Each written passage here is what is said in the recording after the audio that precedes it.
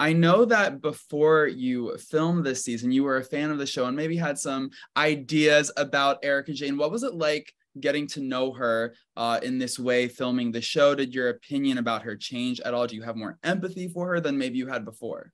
Yes to all the above.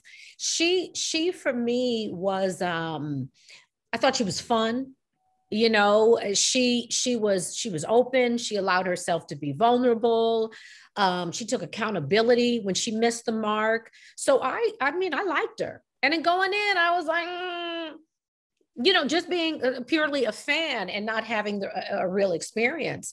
So that was kind of a pleasant surprise. And apparently, too, this is a more fun version of Erika Jayne than any of the ladies have seen.